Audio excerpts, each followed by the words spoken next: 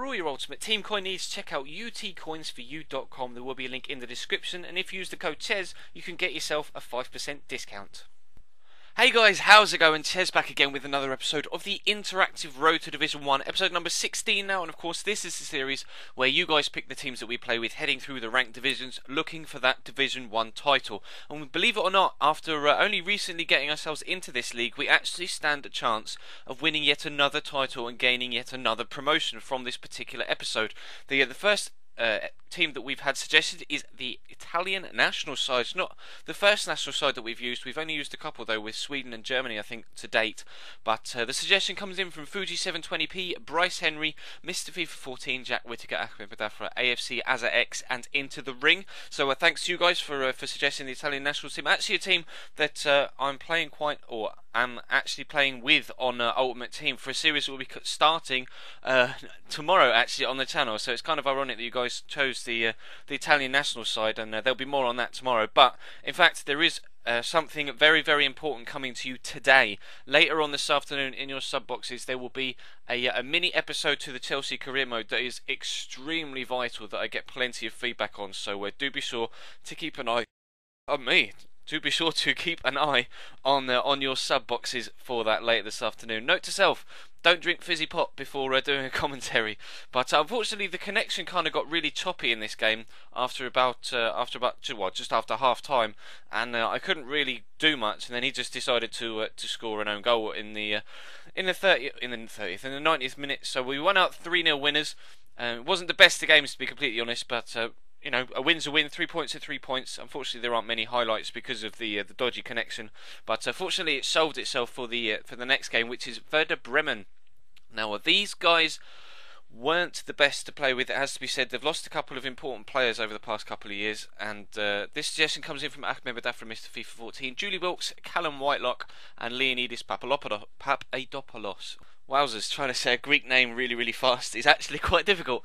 But anyway, Werder Bremen, we come back up against Crystal Palace. Now, they've recently got a couple of really good loan signings in, and actually during the January transfer window strengthened a lot, especially with the likes of Tom Ince. As you can see here, they've injected a lot of pace into the side, and they played actually Glenn Murray and Marwan Shamak up top, and had Dwight Gale on the bench, so he definitely had pace to bring on later on in the game.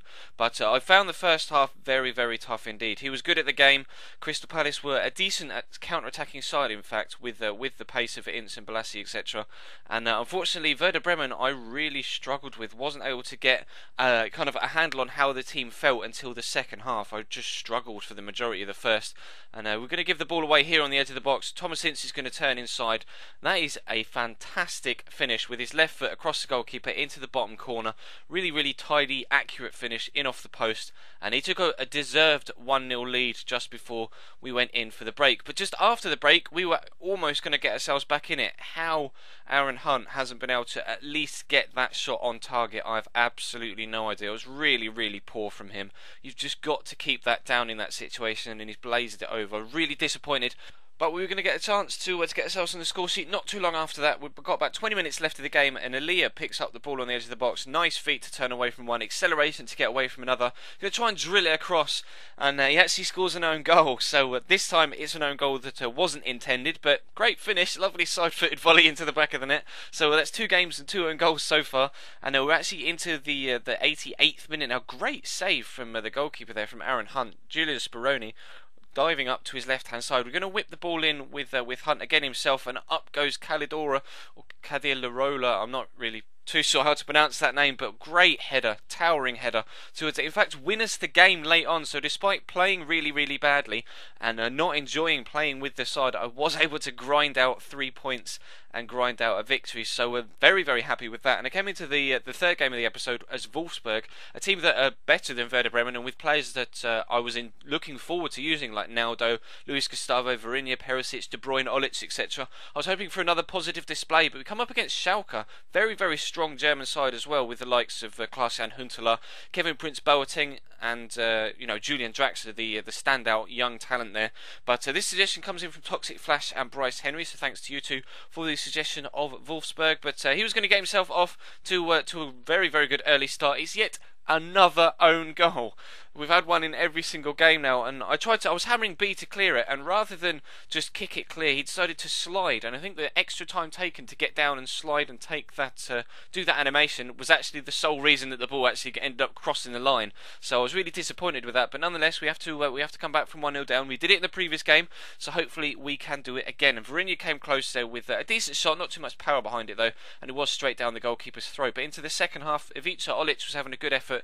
He's got some pace about him. He's not as quick as he used to be, and he's definitely not as young as he used to be, but still an effective striker if you can use him in the right way. And Kevin De Bruyne is going to whip the ball in here. Up goes Naldo. The goalkeeper gets there first. A bit of a scramble.